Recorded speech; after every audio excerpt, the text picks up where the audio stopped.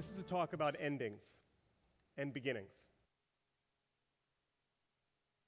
CEO of Magnify.net, and on September 10th, 2001, I was a filmmaker. As a filmmaker, we tell stories. We record the world, we project our stories to the world, and it had been a very good gig. But on September 11th, I became a curator. And in thinking about this talk and trying to explain to you how the world has changed in the last 10 years, I struggled with the way to tell you in words about the film I made and how I made it, and I decided instead it would be easier to show you a brief portion of it. So here is just a brief portion of 7 Days in September.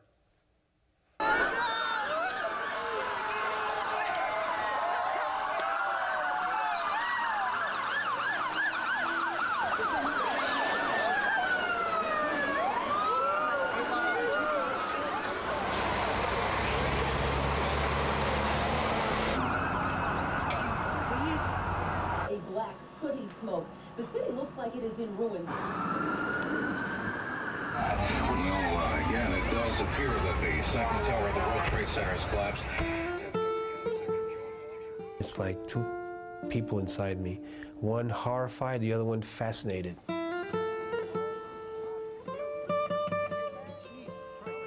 We wanted it to stay there, and we wanted it to be a memento, like the brother without a sister.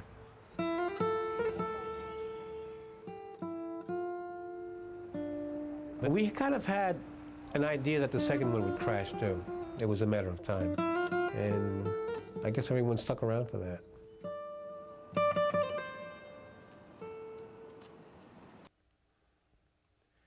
So those words haunted me, a brother without a sister. Beautiful, poetic, meaningful, memorable words. And what I learned on September 11th was that the story of that day, and many of the stories we now tell each other in the world in which we're all empowered with technology, is better told not by filmmakers telling a story, but instead by gathering material, organizing it, and essentially curating that story. Now, a lot has changed in those 10 years, as you know. One of the things that I found in the 10 years post 9/11 was that increasingly the mainstream media's ability to tell the story was getting overwhelmed by all of us. I think that's a good thing, because what we see now ending is the era of the me web. The era where we go to the web to get our airplane ticket or put our thing there, and we all kind of interact with it independently. And what we're seeing emerge today is the era of the we web. There we go. And the we web is something that we all participate in. All 600 of us in the theater today, all of us watching online, all of us who will watch this talk in the days and months to follow. Now, this is a good thing, but it also is daunting, and I'm going to talk a little bit about how that's changing the way we behave. So this is a quote that you may have heard. From the beginning of time until 2008, we created 5 exabytes of data. That includes War and Peace, it includes your phone book, it includes the Bible, all the information. We're now creating that much information every 2 days. Now, that is a good thing, but it's also pretty overwhelming.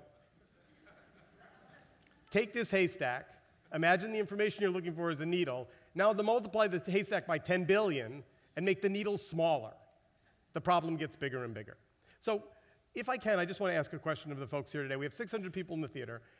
Think about this. In the last couple of days, I'm just going to ask, raise your hand if the last thing you did at the end of the day, after you kissed your boyfriend or girlfriend or husband or wife, walked the dog, put your kids to bed, did the homework, shut off the TV, the last thing you did was check your email. Raise your hand.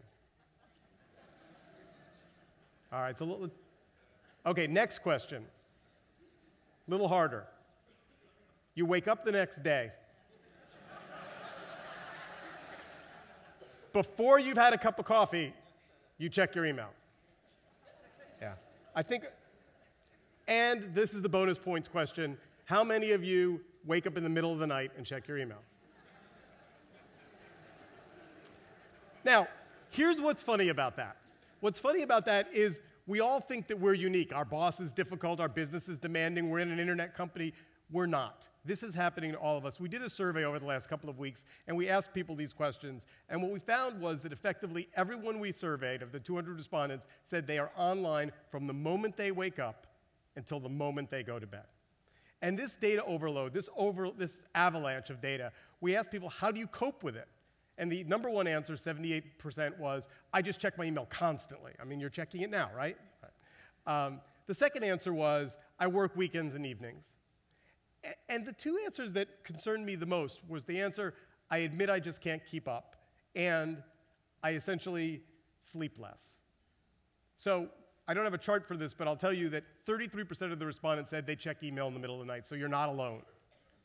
This phenomenon that there's this avalanche of information coming at us, and that we're going to somehow manage it by just working harder or sleeping less, is really a fallacy.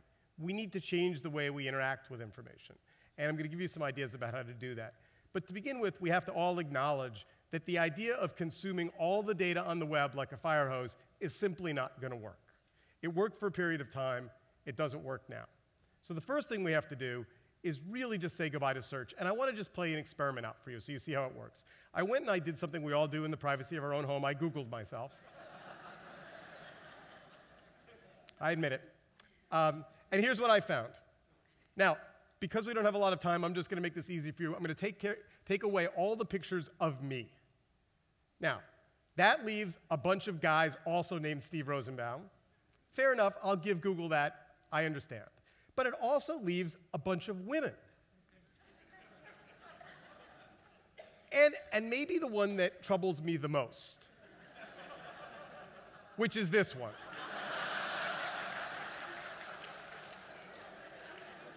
I just don't know how you confuse me with a Pomeranian. I don't understand. Now, this is funny, but it's also a little concerning. So if you're meeting me for a business meeting at the local Starbucks and you go online to figure out who I am, you go looking for a Pomeranian. Or if you're a sheriff trying to serve a warrant or a business partner, whatever it is, the idea that this information doesn't work is very troubling. Now, there are ways to make it work. And so what I want to do is talk about curation. And I'm going to give you a very specific example. So the new king of content is the king of curation. By the way, there are queens of curation as well. I want to introduce you to one king of curation. I'm sure you all know Keith Urban, right? He's famous. I don't get that sense of, we all know him. No, of course you don't. Keith Urban is someone you would never hear of. He has 1,000 followers. He's not very famous until he sent this tweet out last Sunday night. And when he sent this tweet out and said, Osama bin Laden has been killed, that tweet did something on the internet that was really dramatic, and I'm going to show you the data that comes from Social Flow. What's fascinating about this is that his single tweet single-handedly launched all of the tweets that sent this information around the web with his 1,000 followers. Now, why is that? Because he got it right? Because he was first? Because people understood that he, among other things, is the chief of staff of Donald Rumsfeld now, and some number of his 1,000 followers knew that, so he had the authority and the knowledge and the authenticity to broadcast that information. By the way, the other big data point on this is Brian Selter at the New York Times. What's interesting about those two bubbles is that Brian has 55,000 followers, and the New York Times imprint, and Keith has 1,000 and was unknown. So what does this mean? How do we make this work for us? Well, the first thing is the world needs thoughtful filters. It needs us. Human beings increasingly are replacing algorithms, which is really powerful. And ideas, organized data, replace pure data. So now that you're the curator, all of you, I want to give you some thoughts about how you can curate information for your friends, your family, your customers, your clients. 3 very simple takeaways that you can use. The first is, you all woke up this morning and you put on a jacket and tie or a pair of pants and a dress or whatever you put on, and you looked in the mirror and said, this is who I'm going to be today. Increasingly, we're doing that same thing with digital information. So every one of us retweets things or posts things on Facebook or puts pictures on Flickr. Well, if you take a picture of your friend and it's not a flattering picture, you probably don't put it up. So you're curating. So think about the fact that all the information that you choose to share with your followers, whether you have 100 or 1,000 or 10,000, is you adding value into the new web ecosystem, the human network. The second thing is, listening is more powerful than speaking. And what I mean by that is, I probably read or glance at 400 tweets a day, 500 tweets a day. I retweet 5 of them. That filter, if I do my job right, is valuable to the people that follow me and understand the information I'm trying to find for them. So all of us should be absorbing more, filtering as much as we can, and then delivering some small portion of that out as the endorsed material. And then last but not least, this is brand new stuff, right? I mean, this is happening very fast. The volume of information on the web is growing. We all have to start by acknowledging we can't read every email. We're not going to read every blog post. We're not going to respond to everything. But at the end of the day, there are new tools coming online. They're very new. Start to play with them. Start to experiment with them. And understand that at the end of the day, people will embrace clarity. And that's part of all of our jobs on this new network.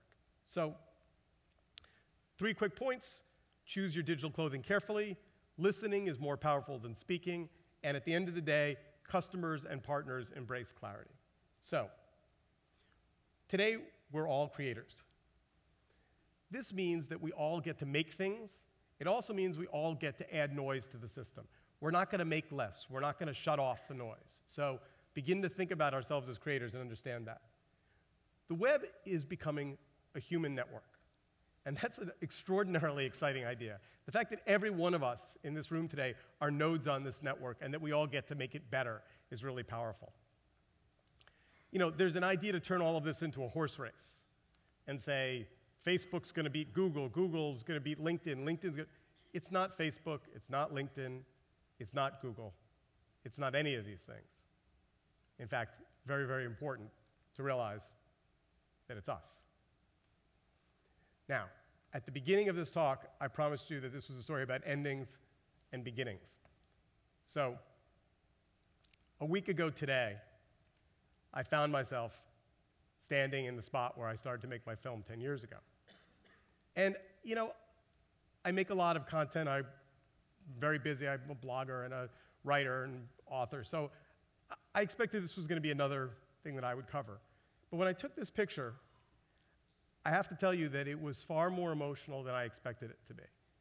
And standing there at the site of the World Trade Center with the President of the United States and a wreath, and no speech, no talk, no formality, just a very somber, quiet ceremony was really very important for me as all this noise tends to overwhelm us.